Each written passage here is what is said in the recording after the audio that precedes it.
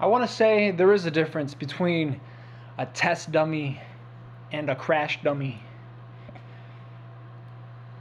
I mean, if we're talking about a crash test dummy, then yeah, I mean, we're getting a little bit more explicit, a little bit more descriptive in the name, pretty much explaining what it is that we're testing. We're testing for crashes and individuals, I guess, resilience, an individual's ability to resist a crash. But in terms of a test dummy or a crash dummy, I've most often heard it used in the context of what is it? Maybe a guinea pig. I mean, because there are those safety standard tests that we've seen that come with automobiles, with the vehicles, where you got the actual dummies inside of the vehicle and they throw it against the wall. They launch it against the wall at an excessive speed, excessive rate of speed, and it's just to test.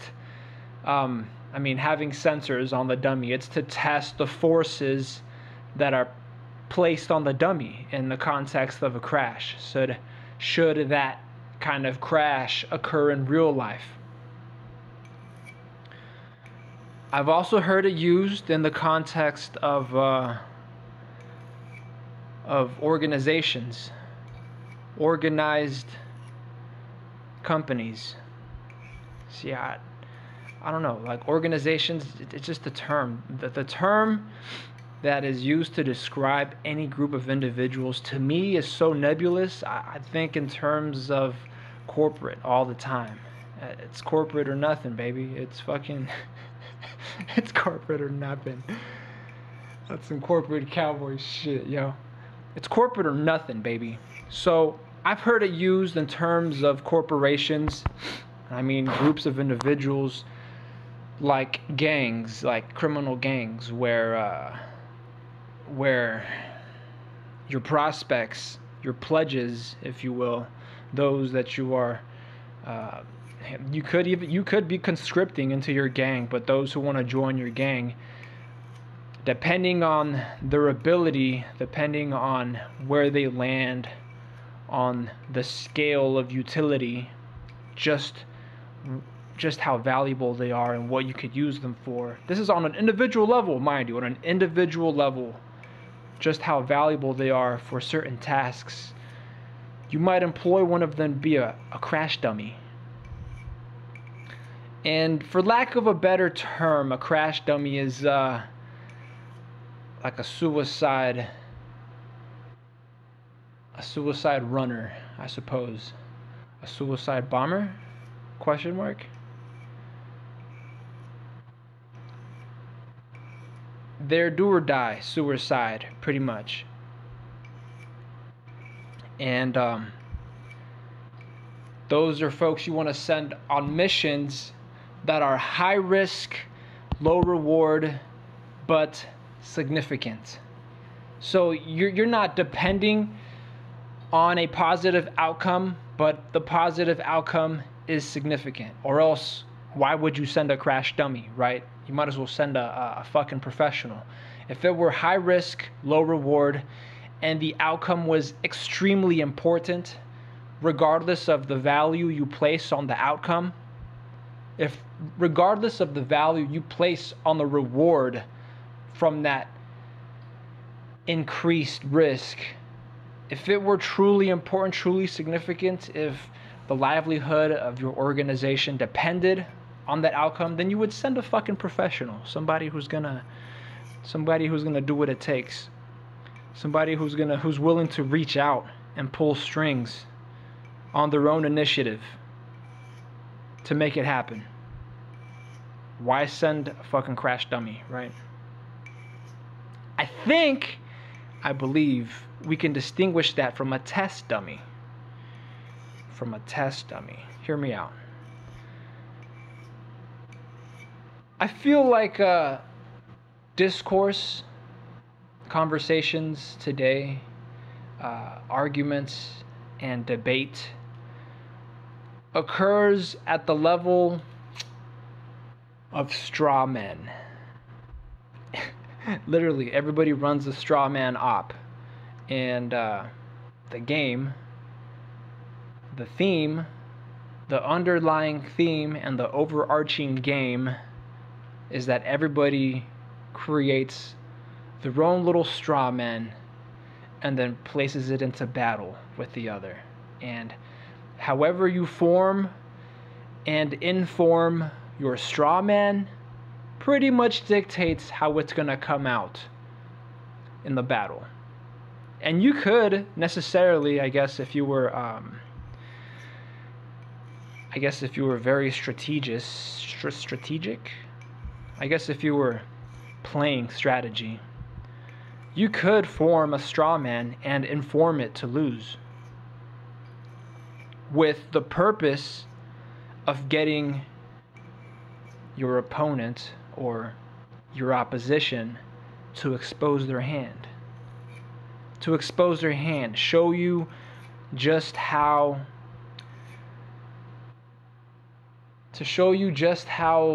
loaded their straw man is, and by loaded I mean armed. To show you just how armed their straw man is. I want to say it's a more professional way. It's a more intellectual way. It could be intellectual. Sometimes it's not. But it's more professional. It's a more professional way of employing crash dummies without actually having to find and then exploit disposable assets. I mean, people. And it's fun. Don't get me wrong. I think that shit is fun. It reminds me of a TV show I used to see when I was younger. I think this was fucking all TV shows that came up in the 90s. Anything that had to do with like monsters, like pocket monsters and digital monsters. I'm sure y'all remember that shit. Fucking the playing card games. All those. You pretty much but in those fucking shows, they employ an element of luck. Like whatever fucking card you draw is somehow tied to luck and destiny or whatever the fuck. But luck and destiny can be subordinated, and you can create your own. I mean, not necessarily create your own, but you can subordinate luck and destiny. That's why we have dirty luck and I don't know, twisted fate. But yeah, that's why we have dirty luck. I'm all too familiar with that. It's still luck, but you're just hedging your bets, I suppose. I didn't even introduce myself. My name is Alex. I'm your intern at Incorporating Associates. This is the Corporate Cowboys podcast. Today's Saturday, by the way, April 10th, 2021. It's the weekend. I'm just maintaining an edge, even on the weekend. It's fun to do. Lose yourself for a couple of minutes. Get away. It's just a couple of strokes. Back and forth.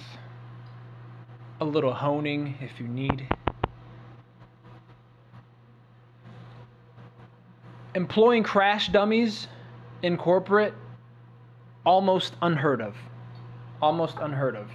Like, are you really going to find somebody in your ranks in corporate that is disposable to the degree?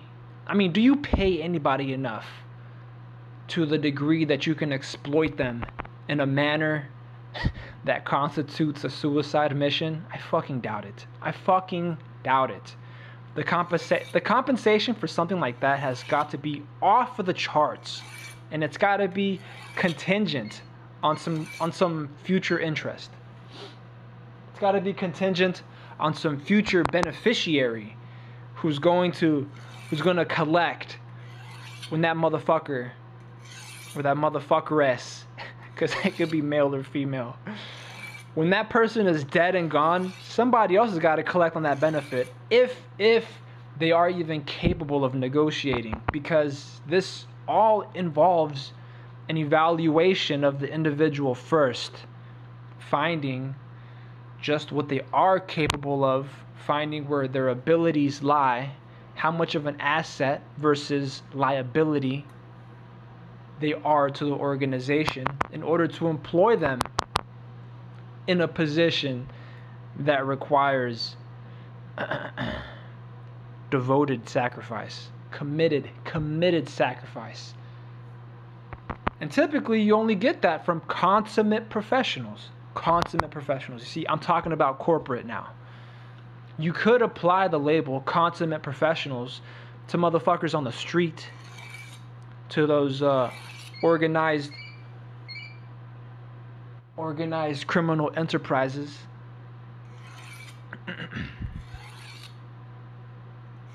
But let's be real. You can make a consummate professional out of somebody for a suicide mission with a 20 sack. With a 20 sack of dope. That's all you need, man. Fuck. R.I.P. Matt Garcia, right?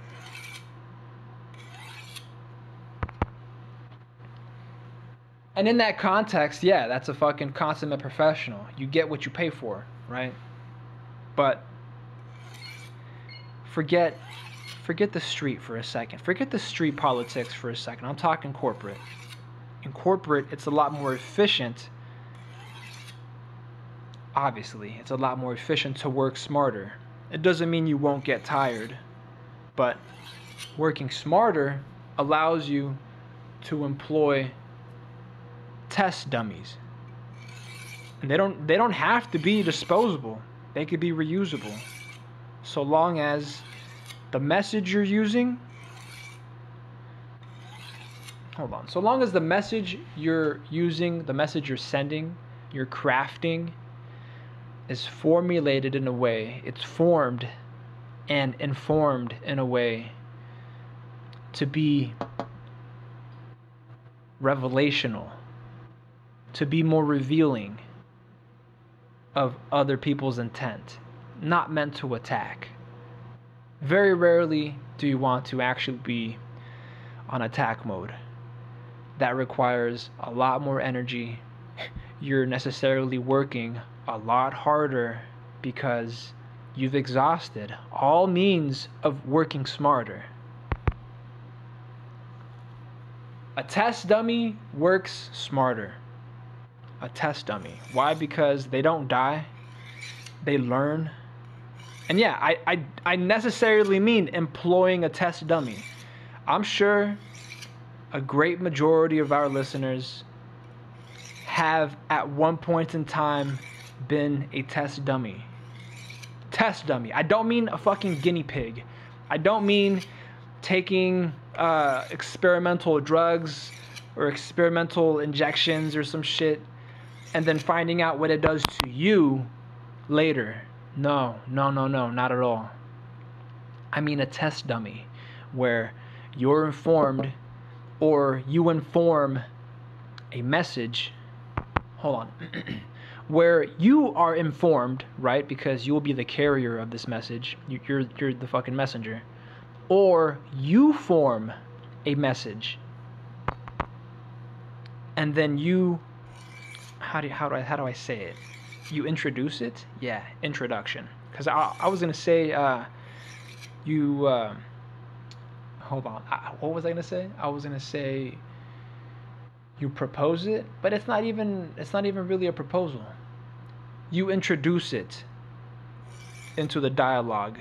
You introduce it into the conversation. You introduce it into the interaction in order to find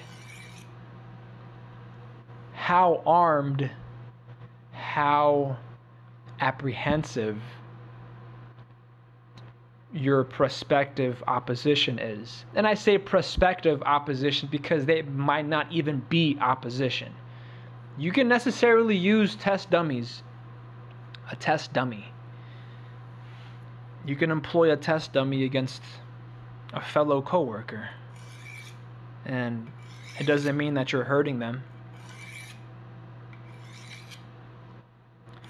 Now again, I need you to realize that the term test dummy is overgeneralized.